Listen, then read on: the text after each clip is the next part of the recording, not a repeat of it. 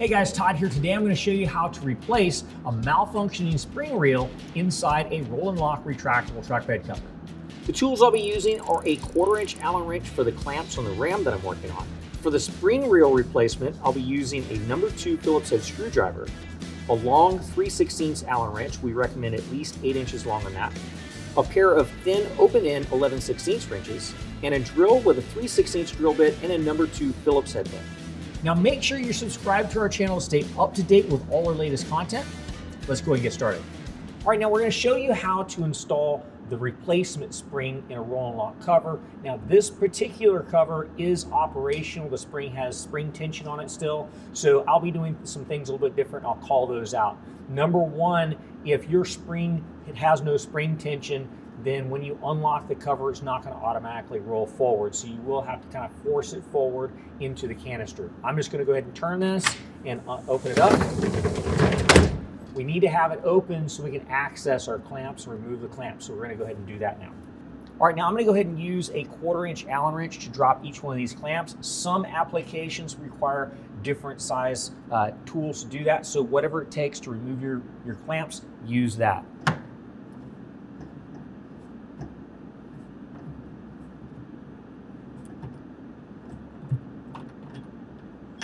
All right, now when I bring this down, I want to call out this is a brand new cover, so this is coming out nice and easy for me. But keep in mind, this is a stainless steel screw and this is an aluminum block. So if this has been on there for an extended period of time, it might be a little bit seized up in there because of electrolysis. So if it is, a lot of times it's and it's wanting to not come out, a lot of times it's good to tighten it up a little bit and then loosen it back up. Sometimes they come out a little easier that way. I'm just going to set my hardware down at the bottom and move on.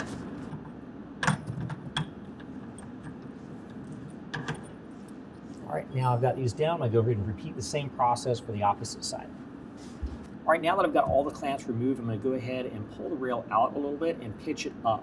Now what you're going to see on the inside, you're going to have a couple of Phillips head screws that need to come out. Now if you do not see the Phillips head screws there, you've got an older style rail. This is the most recent style rail.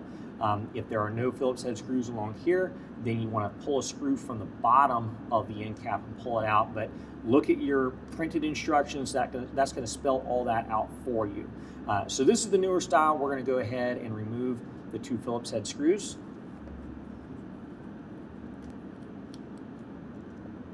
All right, now with both of those screws out, what I'm going to do is kind of push on the inside here and pop this out, set that off to the side. That's actually held on a little bit a lot of times with some adhesive right there. So just make sure that's pulled free from the end cap and that'll pull right out. Then once that's gone, you'll see right here there is a Phillips head screw. That Phillips head screw needs to come out as well. All right. Now I'm going to slide this end cap out. Here's the hole that went through, and it went through the hole in the gasket right here. That actually is what holds the gasket in place to keep it from coming loose.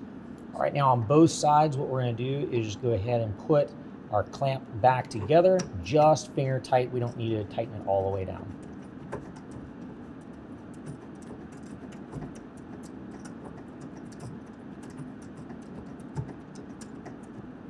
All right, make sure that's done on both sides. Okay, now I'm going to go ahead and remove the canister cover. What we're going to do is locate the screws on the side of the canister cover and those come out. I've already removed the screw on the opposite side. So I'm going to go ahead and pull this one out with a Phillips head screwdriver. Then the cover slides forward and lifts off. We're going to set that to the side.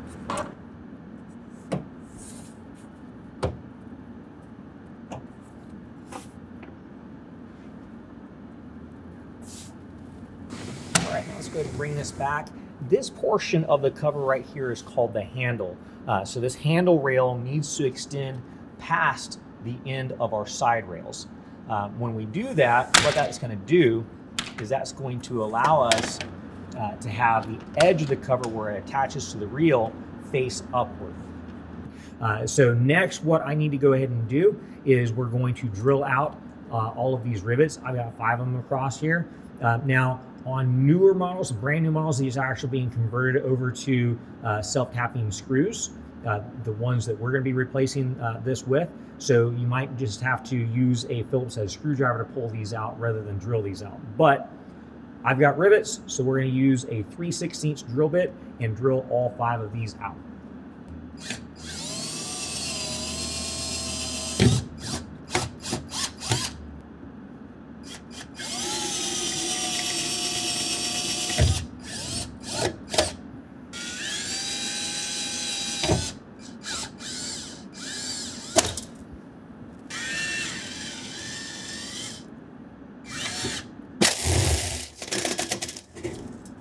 All right, now that we've removed all the rivets that hold the cover to the reel, obviously mine still had spring tension, so it undid itself. What we're going to do is we're going to pull back on the cover just a little bit so that we can free up that reel and remove it from the canister. What we're going to do is go ahead to the end of the reel. We're going to see we've got an Allen head bolt that needs to come out. Make sure you have a nice extra long 3/16 Allen wrench. And we can put that in there and then unscrew it.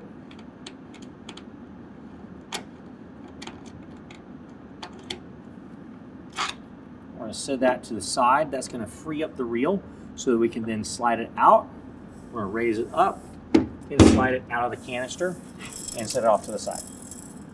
Okay, so now I went ahead and cleaned out any kind of metal shavings that were inside the canister. It's very important to do before you go any further because you don't want anything getting caught in between the cover and itself. That could cause some damage to the cover. So that's all cleaned out. Now I want to point out this is our new spring reel. On this side right here, this is the stem that goes on the passenger side. It's going to slide right into this area. I've got a little X mark that I went ahead and put on that portion of the stem, and we're going to show you why we're doing that in a little bit. On this portion over here, this is the driver's side portion. You'll notice we've got a hole that's going to slide right into the peg that's on the driver's side. So we're going to go ahead and line this up over here. Once that's inserted into the peg, we're going to go ahead and line up our stem and drop it in place. And next we can go ahead and take our bolt, go back through the stem.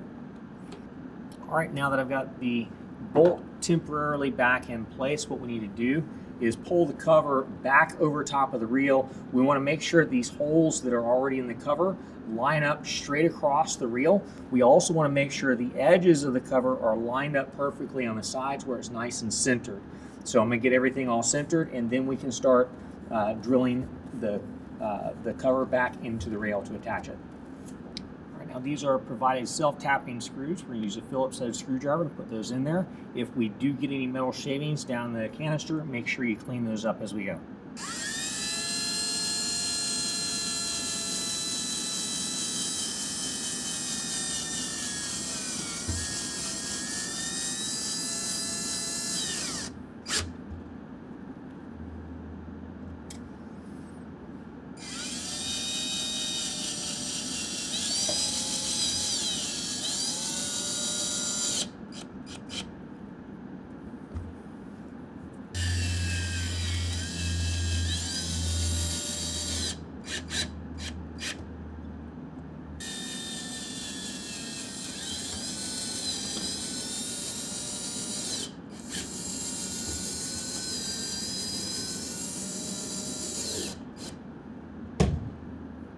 All right, so for this next step, what we're going to need is 2 open-end 11/16 wrenches. Now, I want to show you what you want to look for.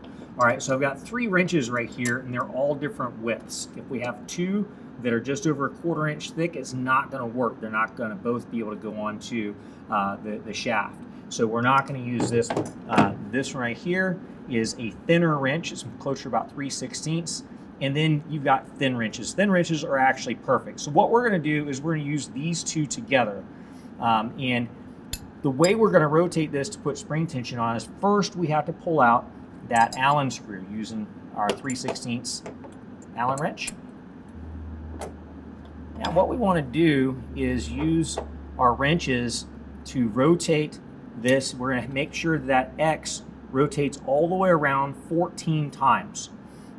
So we're just going to have to walk it one step at a time all the way through using our wrenches. So we're just going to start rotating.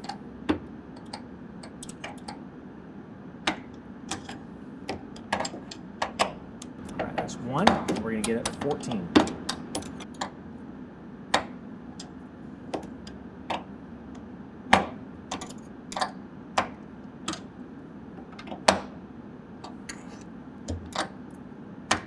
And 14. So what I'm going to do is hold this wrench in place. This is going to allow me to hold the hole open so that the bolt can go back through. Kind of wiggle it back and forth where it makes connection all the way through. And then we can go ahead and snug that down using our long 3/16 Allen wrench. All right, now we got our spring tension. Let's go ahead and bring in our canister cover and reinstall that.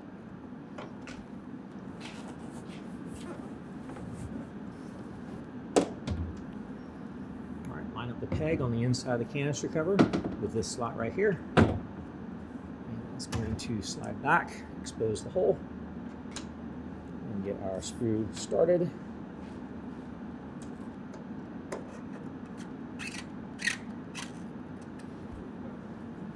Okay, now we're going to go ahead and let the cover retract back into the canister. Next, we can go ahead and reattach our end cap. So let's go ahead and take loose those clamps and lift up the rail. All right, and we only had those clamps on finger tight, so we're pulling that back apart. So we can lift this back up. Those end caps are going to go back on exactly the same way they came off, just in reverse order. So go ahead and line everything up.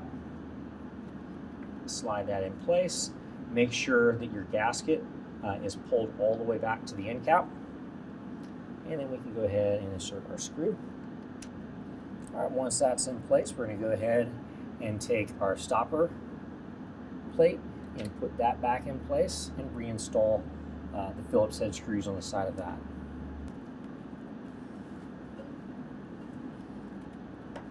All right, repeat the same process on the opposite side, and we can go ahead and reattach our rails.